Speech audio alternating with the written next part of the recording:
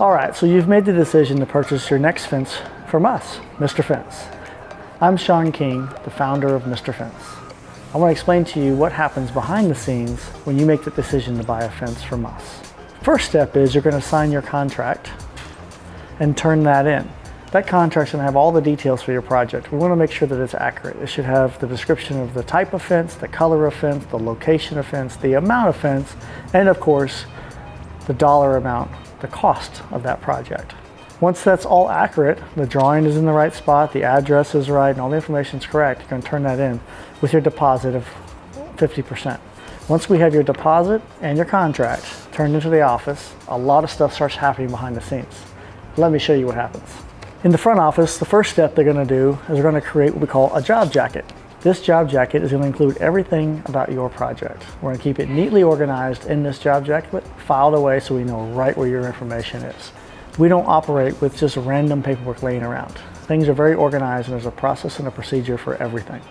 We've spent nearly 25 years perfecting this process. Inside that job jacket is going to be your contract, as well as any email correspondence are going to be printed out, put in the contract, and any notes from the sales staff with their paperwork with details for your project. Once the job jacket is created, then it moves on to the next step, and a job folder is made. Job folders are all color-coded. This one is green, which means this is for an aluminum fence. So every type of fence has a different color-coded job jacket. That helps us identify the type of fence that's being installed. Helps with the process. Inside this job folder, which goes to the foreman, they take it with them to your house.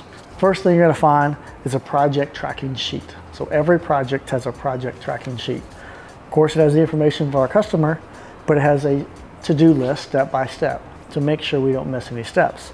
Things that are included in here are all the notes on the contract. Is the contract signed? Are the email addresses correct? Is the address correct? Does the address map on Google? We want to verify the work order. We want to verify the pull list and make sure the pull list is accurate with what is needed for the project. Sometimes computers can make mistakes. We use a computer fence software to generate the pull list with all the material needed to build your fence. But we need to double check that. This also includes all the man hours that we've estimated for your project, as well as we want to know if there's pictures on Company Cam of your project. Is the job been flagged or not, painted and located? This is going to tell us if that's been done. It also lets us know if we've updated the proper Excel sheets and if we've staged your material. So there's a whole story of what's happening with your project. A lot of this is happening in the background and you don't even know what's happening at home. But don't worry, we have it under control. This is a project sheet. This is what the team takes out with them. This has, again, all the notes from the contract, again, the drawing. More details of what's on the contract. This tells them if there's power available, if there's sprinkler lines in the way, if there's water available if needed, parking, if it's an issue or not for some of our great big trucks, whether or not they should bring a little beaver to dig holes with, or do they need a skid steer or wheelbarrow, what they're doing with the dirt, how high the fence needs to be off the ground, the reason for the fence. A lot of good information here is given to our foreman. The next thing is a pull list. We have 2 copies. One goes with the crew and one goes back to our shop so they can properly pull and stage the material prior to installation. We also have the dig ticket. The dig ticket is very important. This is our documentation that we have properly located the public utilities, not the private, but the public utilities, the ones that we're liable for. Legally, we cannot dig in your yard without this piece of paper, and no contractor should be digging without this.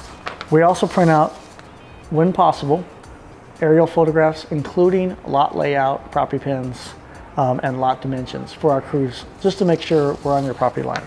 Then this is an inventory sheet the crew fills out when they're completed with the project. It tells us exactly what they use to build your fence. Last but not least, the most important piece is this plaque of honor that goes on your fence. This is a chrome Mr. Fence sign. It's included in every job folder. This is installed by our team on your fence after the completion. It is your badge for your lifetime workmanship warranty. Come inside, let's see what's going on. Oh, check this out.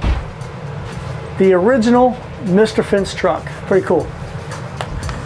All right, this is the job jacket I just talked to you about and the job folder. So it's in the rack here. What happens next? All the information's in here.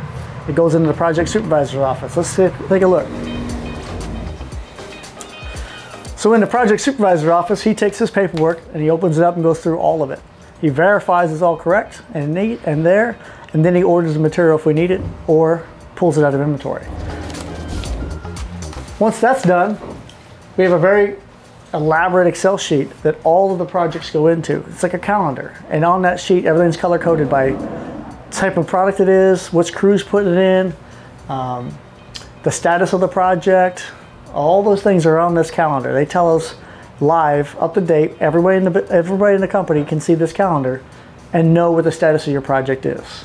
Once everything's been verified, this folder goes into one of these racks. The first rack, this folder's sitting there waiting on material. Once the material's here and we have it, we move it to the next rack. So we can visually see projects that are waiting on material, projects that have been pulled and staged, and projects that are ready to be installed right now. We also have additional racks for projects that are on hold because of a customer waiting on a pool or a landscape, callbacks, repairs.